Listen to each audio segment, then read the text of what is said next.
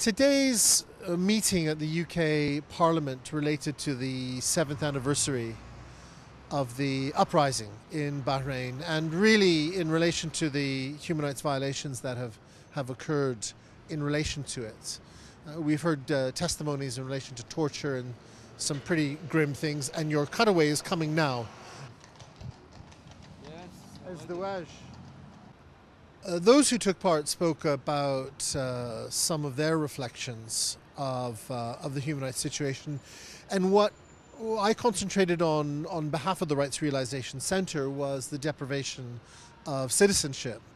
Now, since 2012, when 30 individuals, in November of that year, November 2012, since the 30 of them have had their citizenship taken away from them arbitrarily by the government, a further 500 some odd, 540 perhaps, have likewise had their citizenship taken away from them, a number of whom have been expelled, forcibly expelled from the country.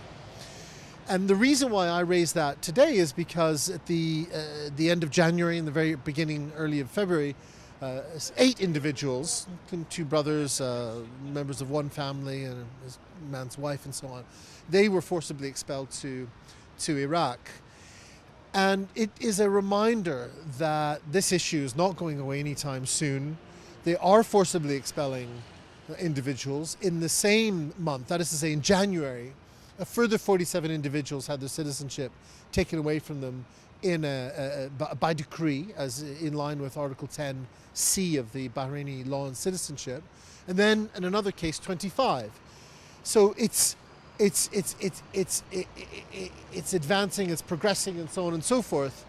And it's something that we feel that the international human rights community needs to pay more attention to, needs to be engaged upon, because the fear that I expressed in my talk today is that, look, where does it end? Does it end where the Rohingya have got to, where mass deprivation of citizenship ends in something very serious indeed, or does it go some way towards, say, the Dominican Republic model, where there's been a sort of a tsunami wave of racism that has resulted in the deprivation of citizenship of hundreds, if not thousands, of individuals? And neither situation is good. The situation in Bahrain is not good.